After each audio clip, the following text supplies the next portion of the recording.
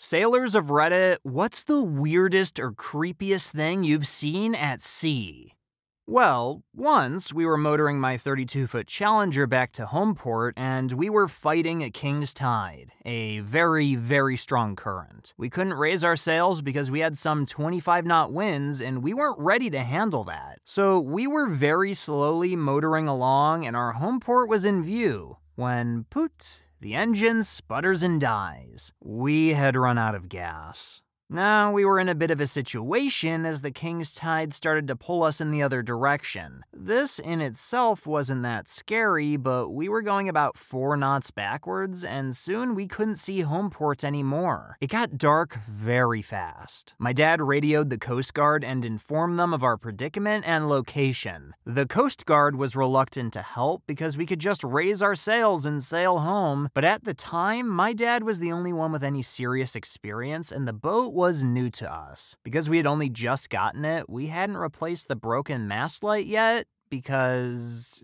Anyway, it was dark now, and even though we could have sailed now, the wind has died. We didn't have a mast light, so my dad didn't feel comfortable sailing at night. We had been out for around 8 hours by then, and it was freaking me out. It was all dead silent when the radio crackling to life gave me a very real reason to freak out. It was the Coast Guard advising us to look outside. I won't ever forget how I looked out and a square of the sky had been cut out and replaced with solid black. We hadn't heard anything at all, and this terrifyingly monstrous tanker was passing 20 meters next to us. We had drifted into the shipping routes, and our mast light wasn't working. It was so creepily silent. If we had been just a little more to the left...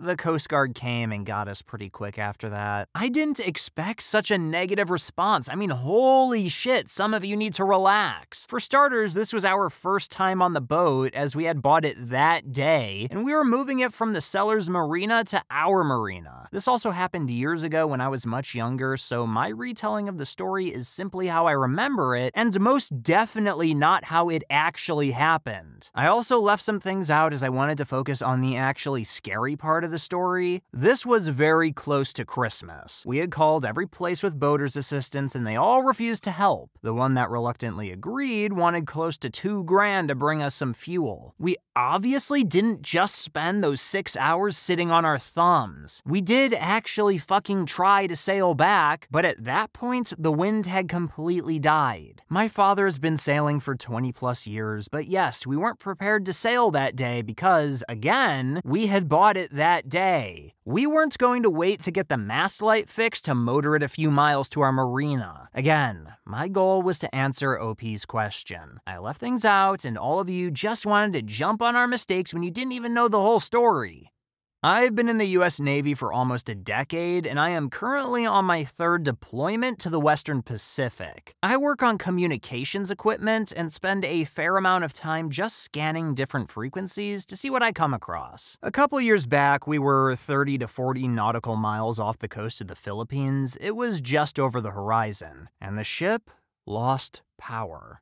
Lights, engines, everything just went silent. I don't want to say this is regular, but it's happened enough throughout my career that it doesn't bother me half as much as it should. So, power is out, emergency lights are on, and the UPS are keeping comms up until the engineers can get the power back up. I am doing my usual, scanning HF frequencies for anything coming out of the PI when my receiver starts picking up the most awful, interesting, horrific sounds I have ever heard in my life. I heard all types of interference. It wasn't that. I've heard people trying to go over an encrypted circuit without crypto, and it wasn't that. It raised the hair on my neck and arms and made me feel very, very small. It felt like I was sitting there for hours while these sounds crawled under my skin, like I was traveling through the warp without a Geller field. After about 5 minutes, it suddenly stopped and the power came back on. I will never forget the sounds I heard.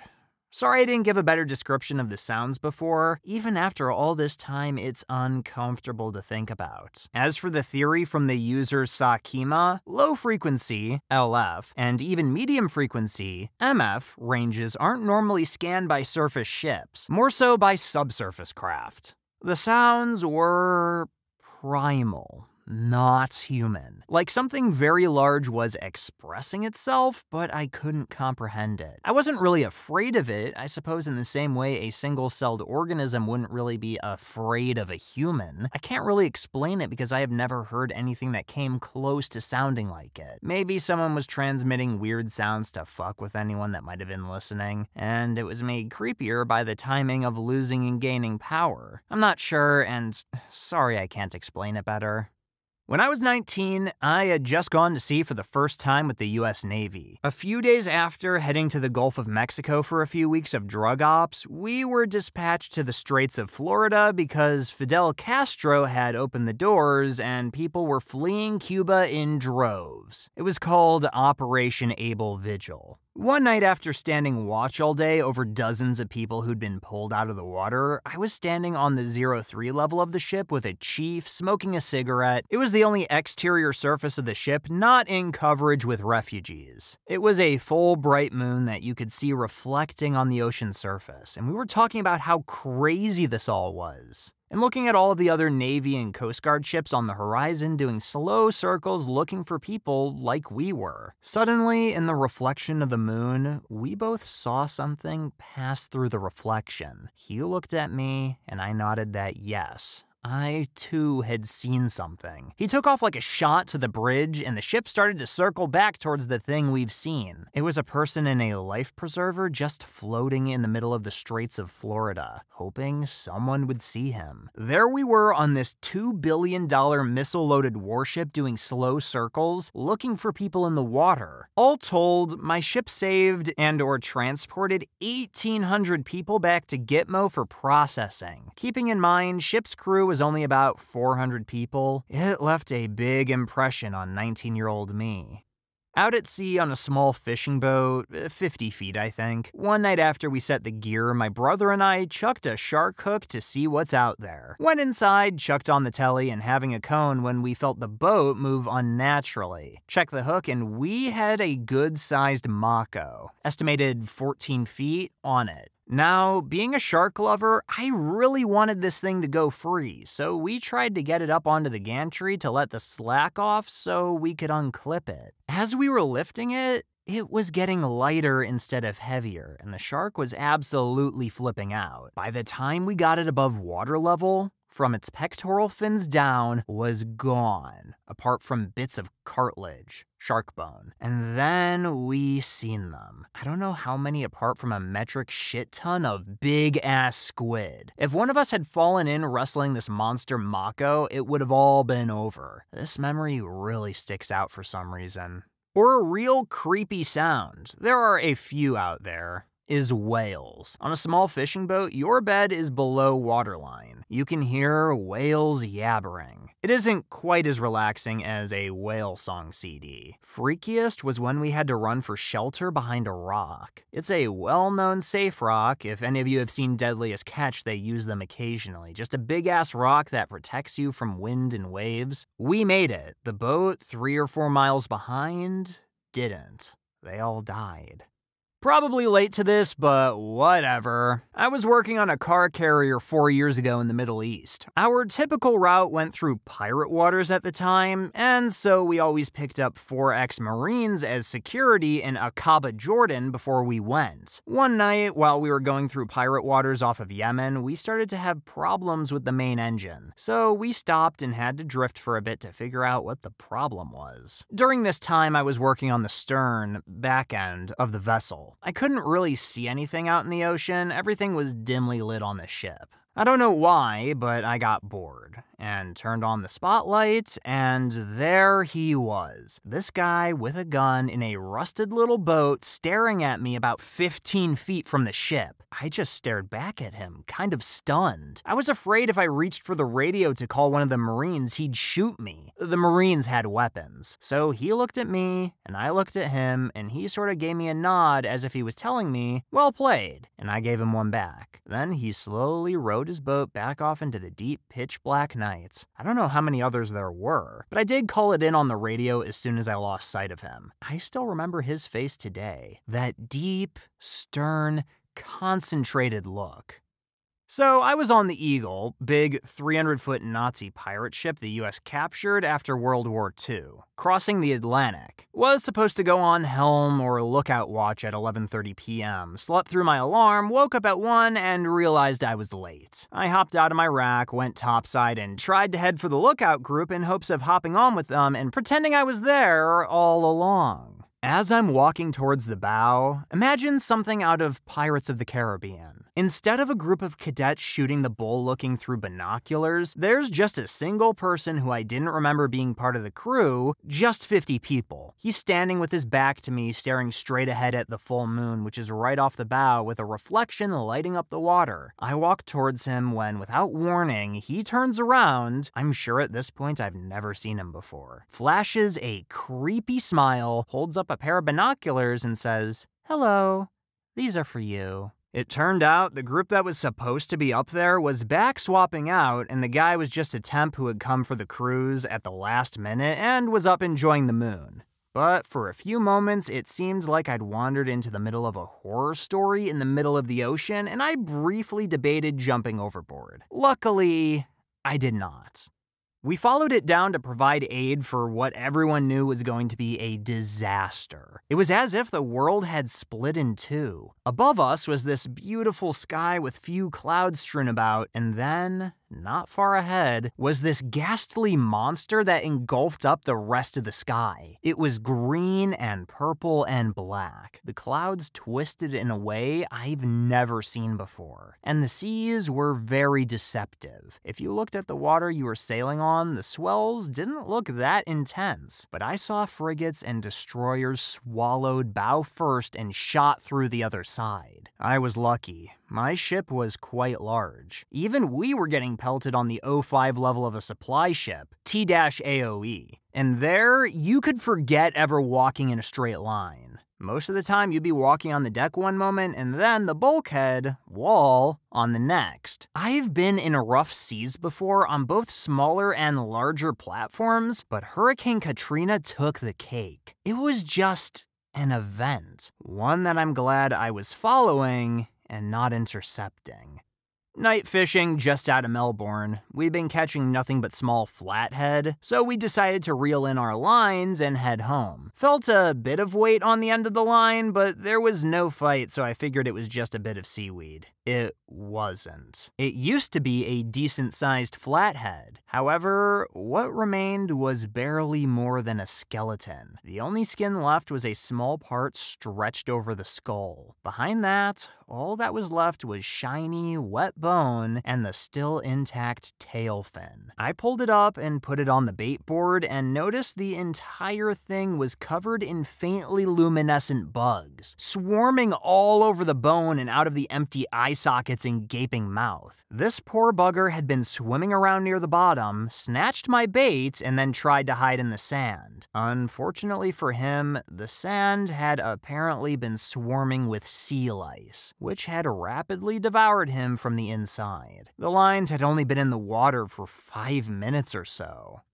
The sea is a vast and seemingly empty place. Many fail to grasp this when asking questions like, how can you just lose an airplane in the ocean? I found myself on my ship somewhere in the vast expanses of the South Pacific Ocean. We had been cautiously avoiding big storms, which I knew to be all around us, out further than the eye can see. Although our local ocean area was calm and peaceful. I was on watch when I noticed something out there in the distance bobbing along that I had never seen before, especially this far from land. As I got closer, I identified what was clearly a makeshift raft, made from lashed-together bamboo with a snapped mast and an empty cooler moored to the deck. Upon this raft was not a soul. The chances of coming across a raft to begin with are small enough in that part of the ocean. Thinking about the person or persons who once sailed that raft, why they sailed, and how they met their fate, that was what creeped me out.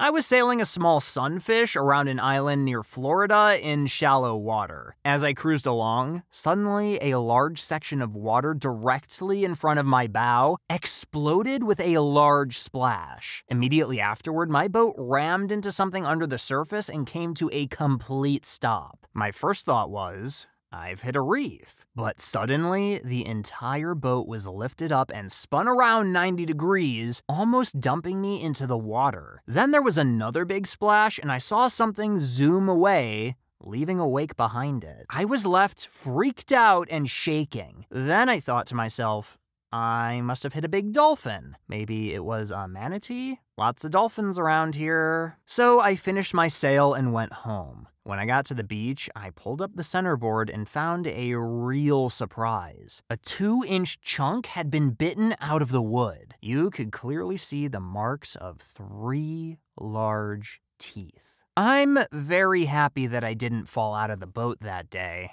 Finally, somewhere I can tell this story. Quite possibly the strangest thing I have ever seen in my life. It was about 2 a.m. in the middle of the Atlantic and very dark with no moon. As I was walking up to the bow of our sailboat to inspect the sails, I saw a faint glow in the water a long way off. I stared at the glow for a long time before I realized there were actually 2 glowing objects moving quickly underwater, on a collision course with our boat. Immediately, I thought it was some submarine or torpedo about to ram our boat. But then the glowing shapes came right alongside the boat, perhaps a foot underwater. They were 2 ghostly blue dolphins, glowing brightly and so vivid and close in the clear water. I immediately realized the dolphins were being illuminated by bioluminescent plankton, but the sight was surreal. Imagining sailors of the past witnessing these eerie dolphin spirits and how mind-blowing it must have been.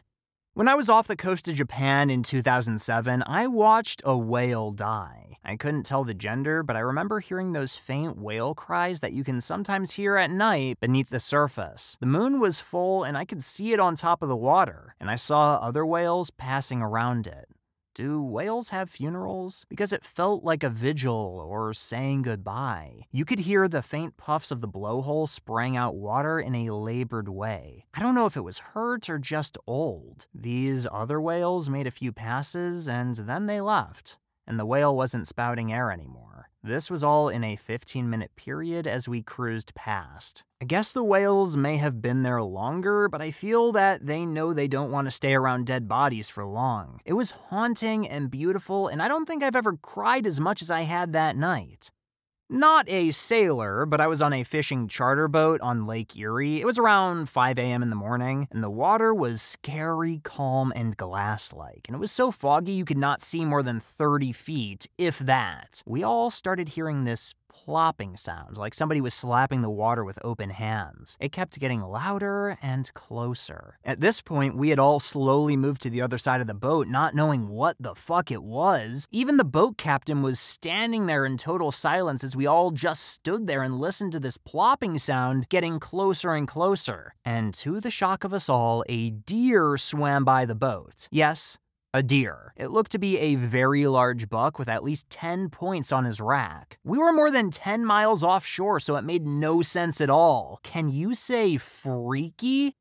Not me, but my father back in his commercial fishing days noticed that there was a t-shirt in the middle of his net after one tow. After a little investigation, he found that it was not a shirt, but a human torso wearing a shirt. He said he was terrified that he would open the net and a head would roll onto his feet, but it didn't happen. His captain radioed ahead and they brought the torso back to the docks, where they were met by the police and a coroner. They were eventually able to identify the body based on the clothing as a victim of a plane crash that had occurred fairly recently. My dad said he offered a free lobster to the coroner, who graciously accepted it until he found out that it had been in the net with the body. After that, he got angry and told him to throw it back. It was a foggy night off the shore of Long Island, and I was on a 75-foot schooner. The fog was so thick that you couldn't see more than 10 feet in front of you. The captain tells me there is no point to continue my watch at the bow of the ship, and him and I start talking at the stern. About that time, there is a thunk on the side of the ship. We both turned to see a figure dressed in black flowing robes walking towards us on the outside of the ship. The robes were scratching down the outside of the ship. It keeps coming closer and is high enough in the air that the top was about even with our heads. It turns out that it was just a black flag to mark a lobster pot, but for those first few seconds, it was terrifying. During a transatlantic sail, we saw this clump of brown about 200 yards off our starboard bow. When we sailed closer to get a good look, it was 6 leatherback turtles, all dead. It looked as if someone had intentionally caught them, tied them together, and left them for dead. We ended up cutting the lines and letting them drift apart. This, though, was no accident. Turtles don't get tangled together and somehow make perfect bow lines in double half hitches. I was pretty pissed off the next week when we arrived in St. Helena, which was kind of our halfway point, and I told the local Turtle Care Initiative. Till this day, I still have no clue why someone would just tie turtles together and let them die. That had to be some sick fuck.